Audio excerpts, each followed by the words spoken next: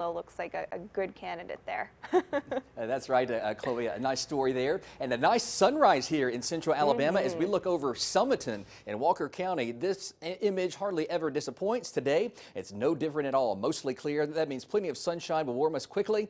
The couple of warm spots we have, or the warmer spots, Birmingham 74, Tuscaloosa starting out in the middle 70s at 75. So it will not take much to get us well into the upper 80s, close to 90 degrees, mostly clear over the next several hours, then a mix of sun and clouds this afternoon, followed by a few hit and miss showers and thunderstorms after lunchtime. But nothing like that going on right now. So if you're out early this morning, you have absolutely no weather-related problems except a few areas of patchy fog.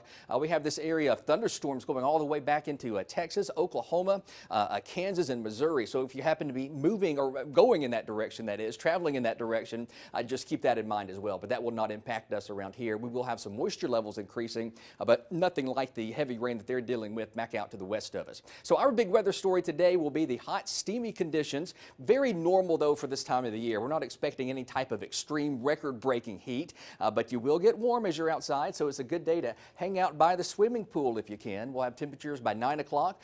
As early as 9 o'clock, near 80 degrees, and then near 90 degrees by 3 this afternoon, with some clouds beginning to increase as the moisture levels also continue to ramp up. So this is our future cast. Over the next several hours through lunchtime, we're dry, and then just the standard dose of hit and miss, mainly afternoon thunderstorms popping up between around lunchtime to sunset. That's the main time frame. It will not rain, you know the routine. It will not rain everywhere. It will not rain all day, but where these isolated thunderstorms develop, they will be capable of producing some heavy downpours and frequent lightning, dwindling down this evening once the sun does set. And then during the day tomorrow, there's no major travel problems for you as you head off to work, and then by tomorrow afternoon the rain chance is decreasing.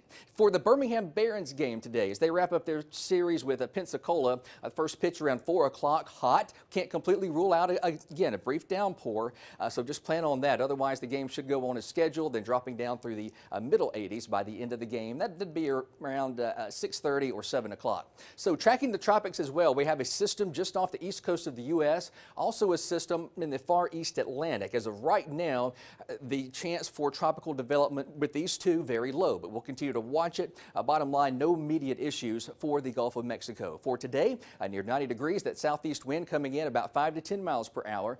The rain chances between around 20 to 30% later on this afternoon. And then the rain coverage will increase, especially over the second half of next week. But for Monday, we'll begin mostly dry and just hot, around 90 degrees, Chloe, with morning lows in the upper 60s to near 70 degrees. Michael, thank you. Reporter